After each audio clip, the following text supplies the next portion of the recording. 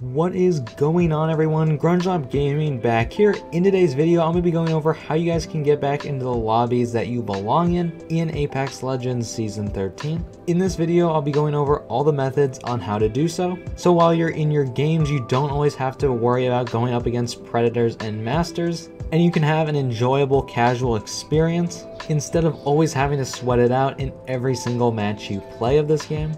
Before we get into it, if you guys want to see more content like this, definitely consider subscribing. It comes at no cost to you and you can always unsubscribe later. With that being said, let's get right into today's video. The first method I'll be going over is the Wi-Fi method. What you'll need to do for this method is start queuing into a game. While it is queuing, you're going to need to go out of the game and then go into your settings and disconnect your Wi-Fi for 1 second. Once you go back into the game, you should notice that your character is a little laggy. Now, once it fixes itself and it is still queuing, you're going to want to go back out and disconnect your Wi-Fi for 1 second again. And you'll need to do this until the match queues.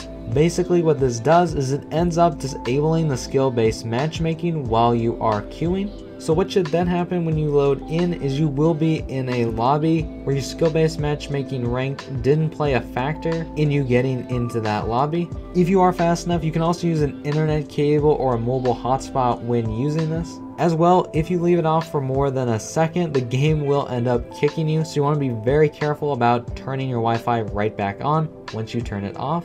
Now, moving on to the next method, this method is also very simple. What you'll need to do for this method is load up the training mode. Once you queue into the training mode, you'll just need to complete it as usual. After you complete the training mode, let the game return you into the lobby. When you return to the lobby, you should be lifeline, and that's how you'll know you've done it right. From here, you can just start up a match and then play it like normal. And basically, by doing this, the game thinks you're a new player, so it's going to send you immediately into a fair lobby, a very casual lobby. What's nice about this method is it also resets you back. That way, instead of struggling in high lobbies that you just can't make any traction in, it will reset you down a little bit, so then you can work your way back up, and you'll actually be able to have a fair experience in your lobbies. And you should notice that your lobbies are feeling very fair. Now, moving on to the last method, this method is the most reliable method that we have to date in the game. And what this method also does is just sets you back a little bit so you're not stuck in very high skilled lobbies and build up skill as a player. Instead of going to lobbies where you just die off of spawn and you really can't learn anything or improve at Apex, what you will need to do for this is queue into a no-fill match of duos or trios.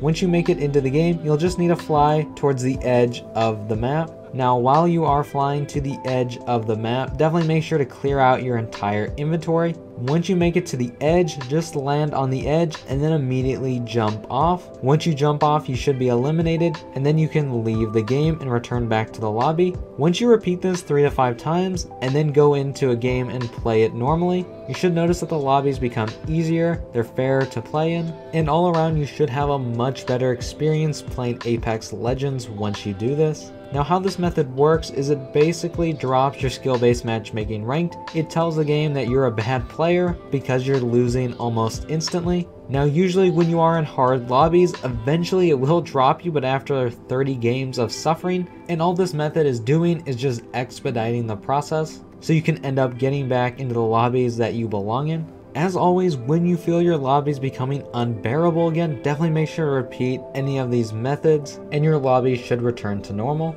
If any of these methods become patched, I will make sure to update you in the pinned comment down below. And with all that being said, thank you guys all so much for watching. A big thank you to my subscribers and channel members. Have a great rest of your day, and I'll see you all around later. Bye guys.